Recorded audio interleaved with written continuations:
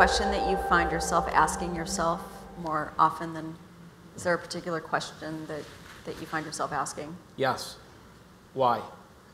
So one of the things, you know, as you're doing interviews, particularly in high change environments, I'll give you an example. I'm in the digital publishing space, and I was interviewing folks in terms of, you know, we have lots of consumer brands, All Recipes, Better Homes and Gardens, Martha Stewart, Parent, Shape, Fitness, all sorts of brands. And I asked one of our editors, I said, you know, tell me what you do. And she said, well, you know, this month my goal is to create 50 pieces of content for the site. I said, well, why do you do that?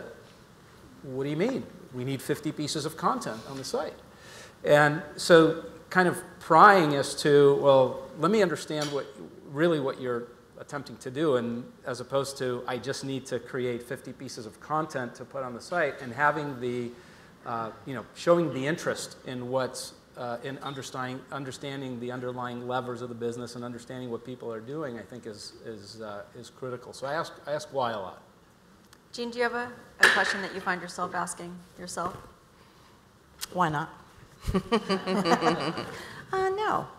I guess I don't think about it like that, like one question that I always go to. But I do think why is a good one. You do need to understand, is it just a wild hair you've got that you want to do something, or is there really a reason behind it? And what needle is it going to move? Is it going to make a difference in the business? Is it worth investing? I don't have a very big team. You know, we're small, and so every idea I have or bring to the table is a huge burden on them, right?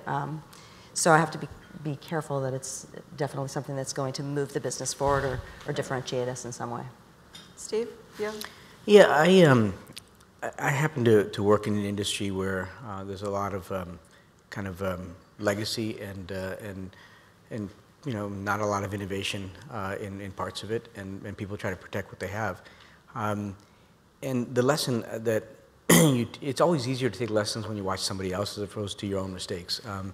And so one of the things that was really fascinating to watch was, you know, why would somebody put their interests ahead of somebody else's interests? And what I mean by this is that if you try to protect what you have, you're almost always going to fail. And so one of the things that we pushed really hard at Concur was this idea that look, imagine the way the world ought to work. Whatever portion of the world that you operate in, imagine the way it ought to work. Now you have to take yourself out of that equation. So if there's any benefit for you, by definition, you're going to arrive at the wrong answer.